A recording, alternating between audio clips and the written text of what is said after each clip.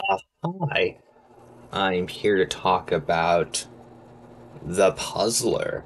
And you might be wondering, who's the Puzzler? Well, 60s Batman had the Riddler as a big villain in the show. He was actually the villain that appeared the most in the first season, and Frank Gorshin was very popular as the Riddler.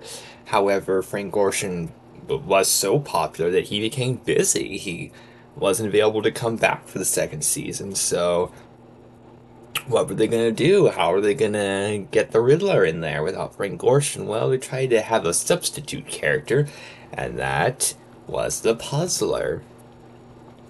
Now, there is a Superman villain called the Puzzler, so I guess you can consider this an obscure Superman villain being adapted into Batman, which is very interesting. Very interesting that a Batman villain, a Superman villain kind of appeared in Batman, and it was the Puzzler of all villains. And none of the episodes of the George Reeves show actually adapted any of the Superman villains. I don't even think they didn't even use Lex Luthor. So I guess this is the first adaptation of a Superman villain in a TV show, and it was the Puzzler that they adapted. Oh, well, there was also a Superman cartoon in the 60s, but at least in live action, the first one to get it adapted in a live action show, because then Lex Luthor was in a Superman movie serial. It's complicated, but basically, the Puzzler was kind of used as a substitute for the Riddler, and because of that, a lot of people just think, okay, he's just a lesser Riddler, he's just used as a substitute, they don't like him.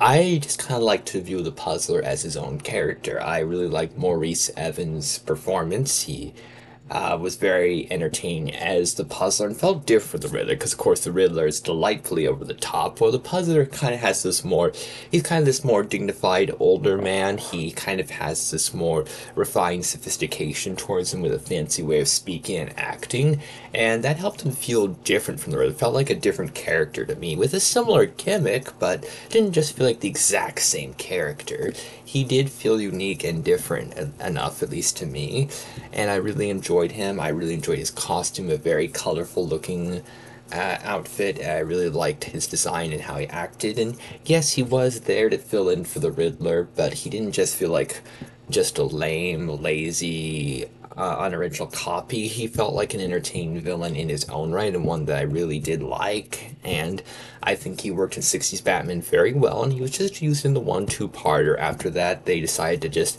have another actor play the Riddler. They had John Astin play the Riddler, and then Frank Gorshin came back. So the Puzzler was just used in that 1-2-parter, but I really liked what they did with the Puzzler in that 2-parter, and I think he was a fun villain, and I think it would be fun to have a Riddler Puzzler team up. Maybe they could even team up with Clue Master, have the three of them team up. That could be fun. So yeah, I like what they did with the Puzzler in 60s Batman.